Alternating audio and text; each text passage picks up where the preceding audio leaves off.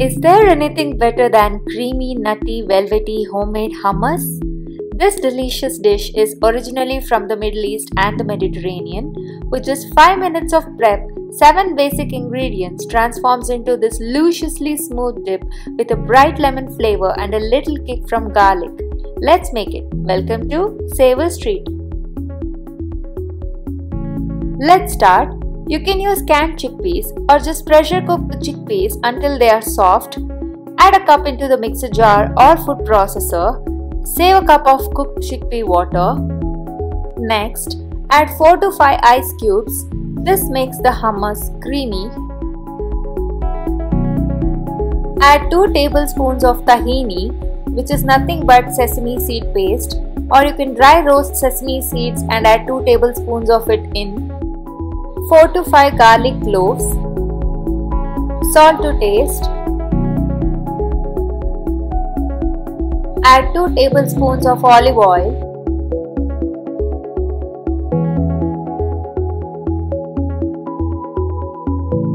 half a cup of cooked chickpea water, also called as aquafaba. If you're using aquafaba from the canned chickpeas, add less salt to this dish as it already contains salt. Lemon juice of 1 lemon,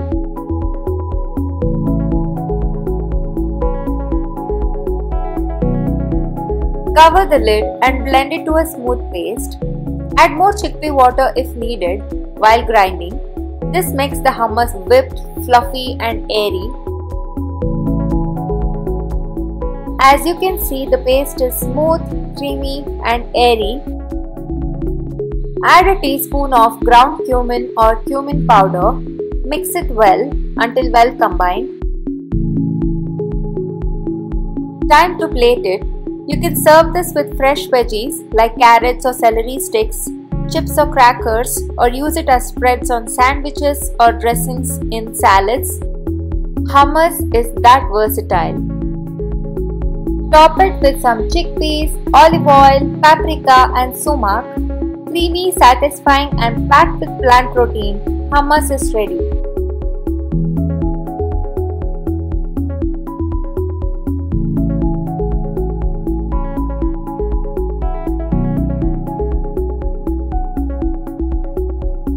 Try this quick and easy recipe and share your comments below. Thank you for watching Savor Street. Like, share and subscribe to our channel for more such healthy recipes. See you in the next video.